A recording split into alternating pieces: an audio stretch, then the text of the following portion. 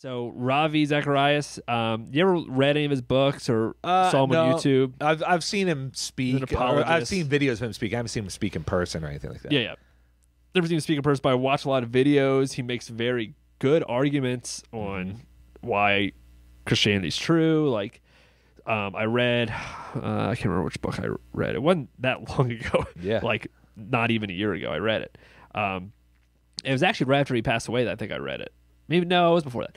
Because when did he pass away? He didn't pass away that long ago. No, it was like within the last year. Yeah. And then as soon as he passed away, that's when some things started to come out about him. I thought there were some things coming out prior. Oh, were there? I think it was rumors, just like I told you about Carmen. Just get ready for the Carmen stuff coming. But see, I don't. Yeah, he died in May 2020, so it's actually almost a year ago at this point. And but I remember when he died, like the Christian world was, posting all these things. We lost a really great pastor, a great leader. One of the really, he was on the forefront of came to apologetics, explaining Christianity, and why it's true. He was like the face of respected Christian leaders in our world today. Yeah, that's who he was. Intelligent. Because if you don't, I'm sure not everybody knows who he is. I'm sure a lot of people do, but I'm sure a lot of people also don't. Right, and so he wrote many books. A huge he was pastor. Born in India. Yeah, I think he lived in Canada. But yeah, if you watched him, it's like a lot of times you'll hear pastors, and pastors are smart, I guess. But we're just taking other people's ideas and making it our own. Everything's regurgitated. But then every once in a while you'll get someone that's like, oh, that dude's like just he's a teacher. That's what he is. All he does is genius. He's smart. And so he wouldn't give sermons. He would just talk about why he believes he believes in Jesus and Christianity, and then at different lectures, people would ask him questions, he would answer it, and you can find them all on YouTube. All really good stuff. His book was really good. I liked his book. I mean, he's written many books, but the one I read, but it came out after there's most recent investigation that I guess his company, RZIM, Ravi Zacharias Industries or something. International Ministry. They there was too many reports coming out of potential abuse of all this stuff, so they did a full-fledged report investigation and released it all a month ago, and it came out as oh, this man abuses power, sexting, rape, all this horrific, not just cheated on his wife, horrific abuse of power, molestation. Of many different women that were coming out that for a while were being pushed under the rug because he is too smart. He's one of our best. He's very good at explaining stuff. He's making smart people think about Christianity. Let's push that sucker under the rug. And it all came out, and they said, yeah, he for sure did it. Yeah, and see, that's the hard part about it. Is what he did is sickening and disheartening as not just a pastor or a church leader, but as a Christian, because he literally would make these women feel like this is what God is calling for them to do. Because what he would say is, I'm so stressed all the time. I have so much going on. The weight of the ministry on my shoulders, I need a release. And I need you to allow that release for me. Yeah. That's how he would literally pitch it to these women. And he owned a massage parlors. And he would go there and get a massage, and then he would convince these women to do things for him, which is extremely inappropriate and terrible, right? Christianity Today, I'll read a quote from Christianity Today about some of the findings. One woman told the investigators that after he arranged for the ministry to provide her with financial support, he required sex from her. She called it rape. She said Zacharias made her pray with him to thank God for the opportunity they both received. And, as with other victims, called her his reward for living a life of service to God, the report says. Zacharias warned the woman, a fellow believer, if she ever spoke out against him, she would be responsible for millions of souls lost with his reputation when his reputation was damaged. Wow. That is the worst manipulation that you could do. That blows my mind that man did that. He solicited and received sexually explicit photos from more than 200 women who were in their early 20s until a few months before his death. when he was in May when he was 74. So here's the thing with this too, right? And I had someone say this to me recently.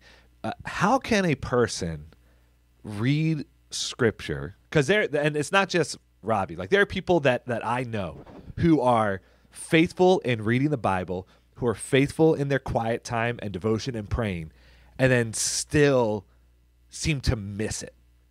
Like miss the whole point of it all, and don't see, and for Ravi especially, that's his whole life and his job, breaking down scripture, breaking down what the Bible says, communicating the message of God, and communicating it in such a way that it is powerful and changed the way that many people viewed Christianity in a positive way. How can that guy then do things like this? You compartmentalize it. That's right? so crazy. Like how many people are addicted to porn and are also pastors? Like, what do? You compartmentalize it. That's I just do that. I know I probably shouldn't do it, but I'm addicted to it. So like that's what everyone does, right? So like I've done that before. So I don't know. It's hard to. It's just I don't get how. It's not just like looking at porn or an affair or whatever. Those are all terrible things. And our next person we're going to talk about did some of those things. Yeah. But this is like, geez, abuse, like insane manipulation and abuse that you obviously know is insanely wrong. There's no way for you to justify that. Right. How can you do that while also, is it just, did he actually believe any of this stuff? I think you can believe and do terrible stuff behind the scenes, but can you do that terrible stuff and truly believe? I don't know if you can do that. Like, I don't know how you do it. And then what do you do with all of his lectures? What do you do with his books? What do you do? Like, are you just done with it? Because there's the thing I wrestle with is if the truth of God is still delivered, does the messenger destroy the message? Does the fact that Ravi was a horrific person destroy the truths that he was pushing out? Or, and I guess everyone has to determine that for themselves. Yeah. I personally will not read or watch another thing he does, or not that he's ever done, knowing what he was doing behind the scenes. Well, can't do it. Here's a good example that isn't in the Christian world either, right? HBO just this past week released that first episode of the Woody Allen documentary. Have you heard they of it? Did? I didn't know they were doing it. Just came out. I definitely want to watch that. Came out this week. It's a 4-part. Married his daughter or whatever, right? Yeah, like but also supposedly molested another daughter that was adopted. Yeah.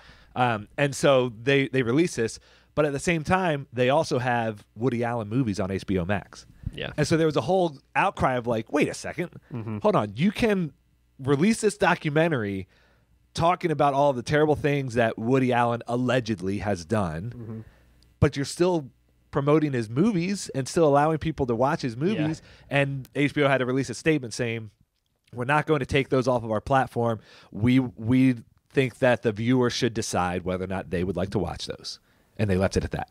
And that's the same thing here, right? It's like same. I mean, I agree with that. Yeah, like, and I do too. But it's the same thing with Ravi Zacharias, right? So it's like for you've decided I can't read any of his stuff. I can't go back and learn from anything that he's posted because the whole time I'm just going to be thinking this is fake, right? And I agree with that too. Yeah. And I also have no desire to watch a Woody Allen movie. I mean, I don't even know he has some good ones. Annie Hall's good. What all of his movies are. Come on, because you're not.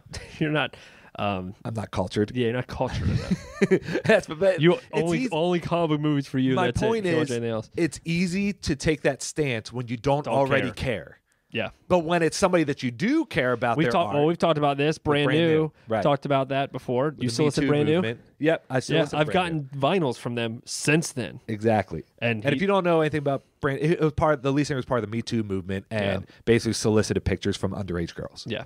And they haven't released anything since that's come out. But we grew up listening to Brand New, and I still like their music. Yeah. And I still go back and listen to them.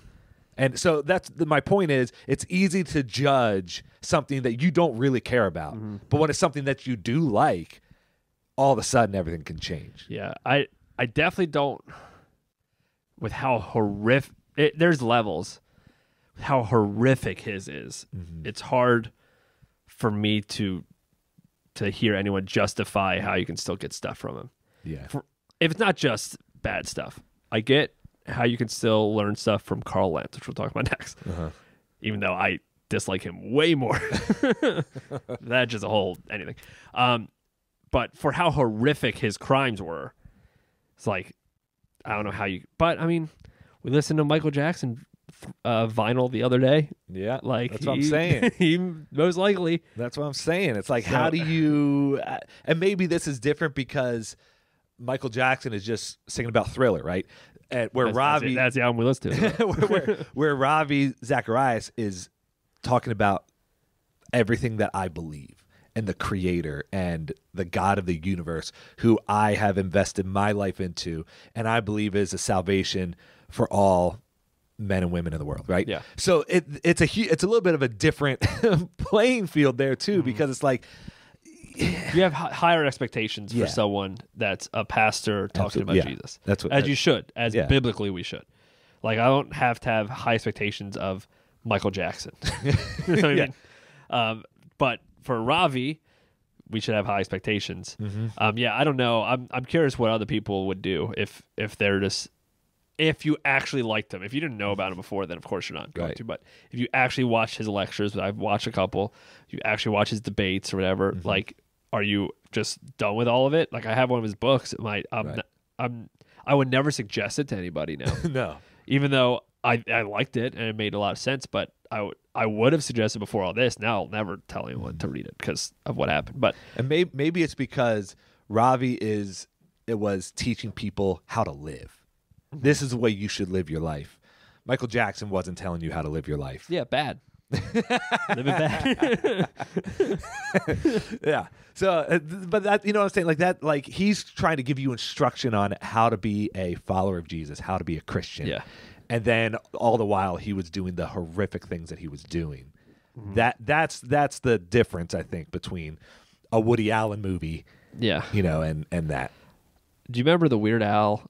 That's all that's on your anything you just said. I know. As I was talking, I could just see your eyes glossing over. I was thinking eat it instead of beat it.